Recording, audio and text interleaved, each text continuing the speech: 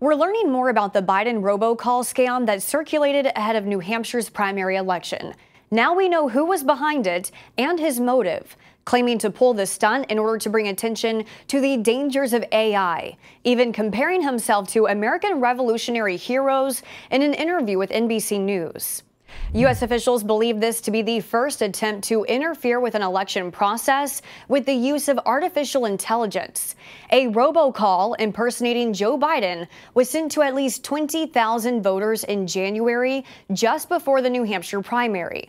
The call told voters to save their vote for November in an attempt to deter primary voters from showing up.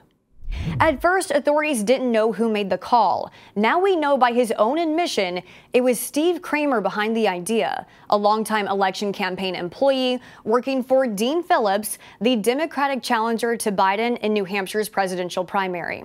Phillips' campaign immediately denounced the robocall, had no knowledge of Kramer's involvement, and said they would have immediately terminated him if they had known.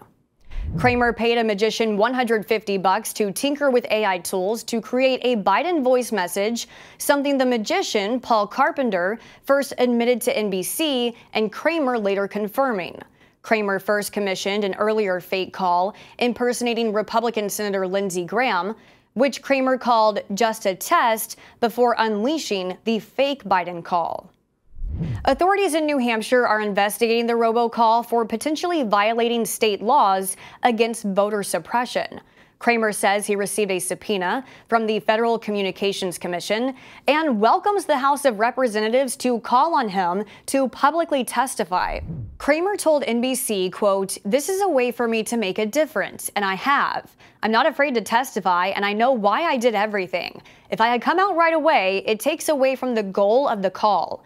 Even individuals acting alone can quickly and easily use AI for misleading and disruptive purposes." We previously reported on a Texas telemarketing company potentially linked to delivering the phone calls. Kramer says that company had no knowledge of the content of the call prior to its delivery, and he'd use them again, except they are now done with his business.